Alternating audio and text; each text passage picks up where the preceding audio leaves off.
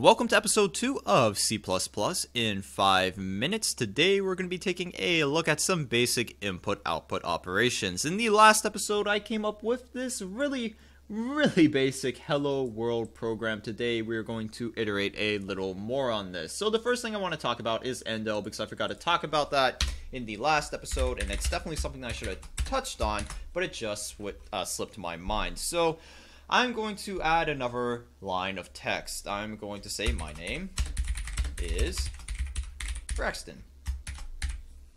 And as you can see, right here, we have two separate lines of code. So if you ran this, you would think that you would actually have two separate lines of text, but you would be wrong.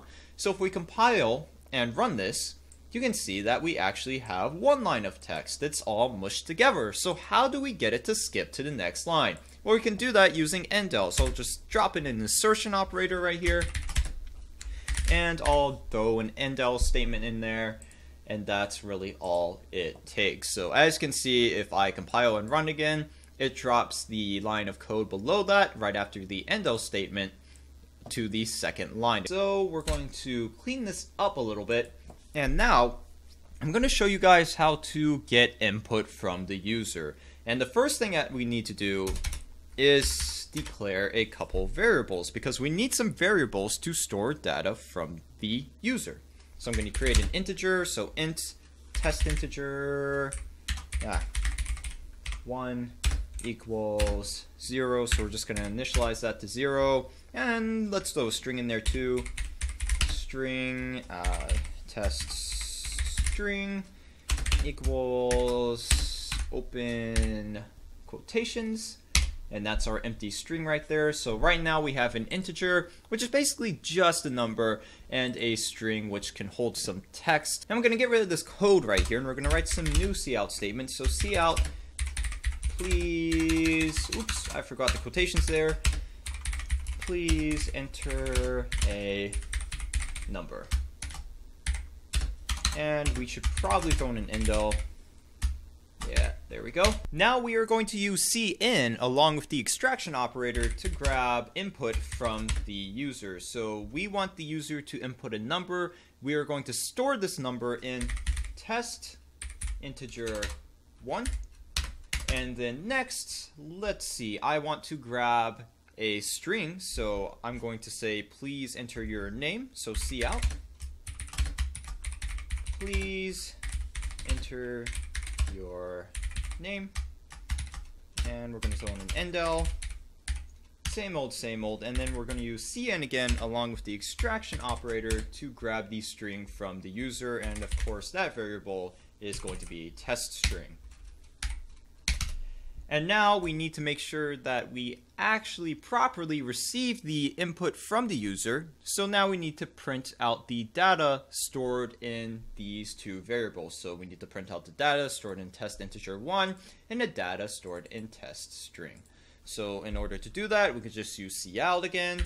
So cout, oh my goodness. And we are going to type in the variable name. So cout test integer 1. We need an endl statement after that, and cout test string. I'm forgetting my variable names already, and there's only 2 of them. And that's all we need. So if we compile and run now, you can see that it is now prompting me to enter information as the user. So I'm going to move this towards the center of the screen. Please enter a number. We'll just enter 44. And please enter your name. My name is Braxton. And there you go, repeated information back to us as we programmed it to do right here. So we have 44 as the number, which is stored in test integer 1. And we have my name, which is stored in test string.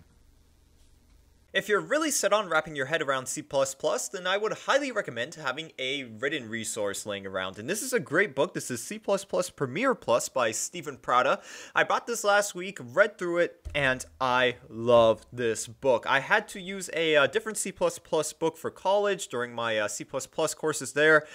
And this blows that book out of the water. It's much easier to read. I love the way this is laid out, and it has everything, pretty much everything that you need to know about C++ in here. Tons of examples. And if you want to check this out, I will put the link to it down in the description. It's also very affordable, especially compared to most college textbooks. This was $30 off Amazon. I couldn't even rent my C++ book that I had for college for $30. That thing cost at least $60 to rent. So a real bargain. Tons of content in here, good content, well written, lots of examples. And if you want to check this out, once again, link will be down in the description. Thanks for watching, guys. If you have any questions, comments, or concerns, you can go ahead and post a comment down in the comment section. Don't forget to drop a like on this video. If you didn't like this video, please tell me why. And of course, please do not forget to subscribe to my YouTube channel.